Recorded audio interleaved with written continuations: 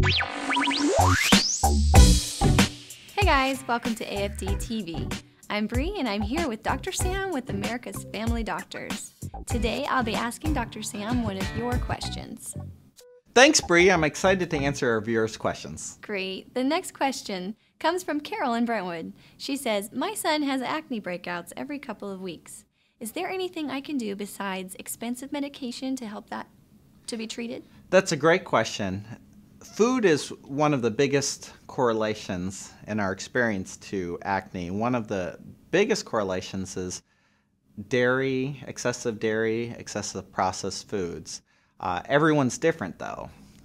One thing that seems to be more of a universal is that if we substitute our processed foods to more healthy fruits and vegetables have 18,000 different phytonutrients that we do need that will help our bodies function better, including ideally less acne. The other factors include stress and sleep. A lot of those two go hand in hand. A lot of kids will stay up late working on projects.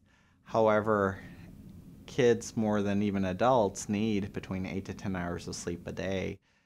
Kids have to wake up early and earlier just for the bus schedule, 5, 6 a.m., where the truth is kids, especially teenagers, require the most sleep because that's when they're growing.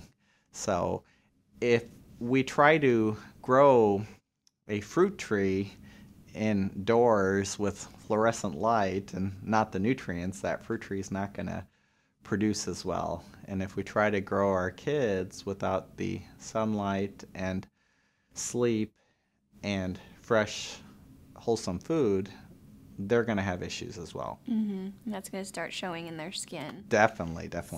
Thank you so much, Dr. Sam. That's all the time that we have today, and we will see you next time. Thanks. The preceding advice provided in this video is informational and strictly the opinions of Dr. Sam Yadrala and AFD Clinics. For a more accurate medical opinion of your personal health, please consult your primary care physician or visit one of AFD's clinics today.